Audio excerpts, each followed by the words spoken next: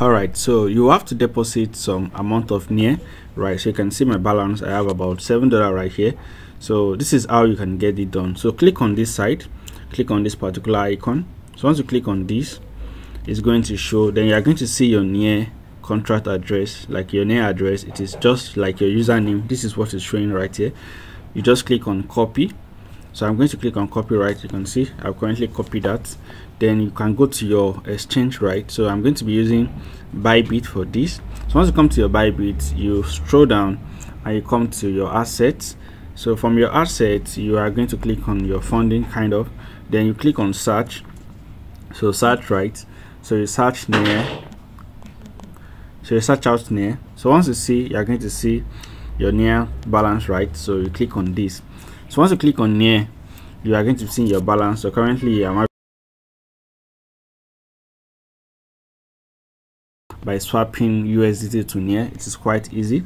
So the first thing you're going to be doing is to click on this side, which is say withdraw. So you're going to click on withdraw.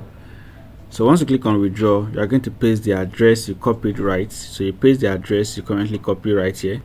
You paste. So this is the address you are going to be using to send your near, right? This is the address right here. So let me just go back and show you again. All right, so you paste the address right here. So this is the address you are going to be using.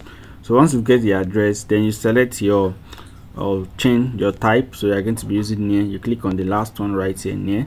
You are going to input the amount of near you want to buy. So I'm going to input the amount. I think all you need is just like maybe like, let's say like 5 near, or kind of 0.1 near. So just input the amount of near require. This the minimum is actually 0.2. So you can actually input 1, you can withdraw 1, you can withdraw 2, 5. From 1 above, you can actually withdraw. So that is basically how to get that. So when you are done, you click on withdraw. So when you are done, your near should be showing in your balance just like this. So you're going to be seeing. So if you scroll down, you're going to be seeing your near, right? So you just need like 1 near. I think 1 near is about $4 right now. So that is basically all you need to do in this platform.